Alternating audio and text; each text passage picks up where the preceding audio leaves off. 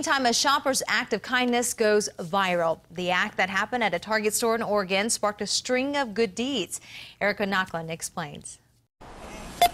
And it was a man, his wife, and their small child. And Deborah Durall was looking for inspiration. I was feeling really down.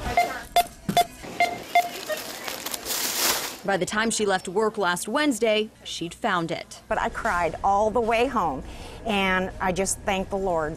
It was register 11. Just a normal night, a little slow. A customer's credit card was denied. That bill then quietly paid by a stranger. I'm like, it's a lot.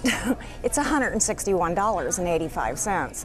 And she said, that's okay. I've needed help before, and I want to help them. The generous stranger left before the family did. It was Deborah's job to tell them. Because your debt is totally paid in full. The wife, she started tearing up. She goes, why would anybody do that for me? It really touched me. It inspired that struggling family, too, and the kindness began to spread. But he looks at me and he goes, you know what? He goes, I didn't have enough for my bill. He goes, but I've got a $20 bill. And he goes, and I'm gonna pay that for her. She ended up giving me the money that she was gonna spend. And then the next person came through the line, which I believe was the two teenage girls. They're teenagers, and what would have I done as a teenager? Score! I wouldn't have thought of passing it on to the next person, but they didn't.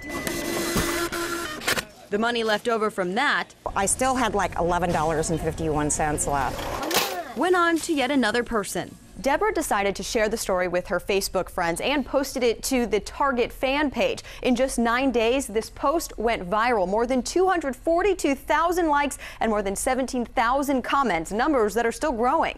It's overwhelming for Deborah, who feels she's learned a lesson. They may not hit a like button, they may not make a comment, but people, you're really not as invisible as you think you are, and you can impact people. Simple kindness can go as far as that $161 one woman decided to pay.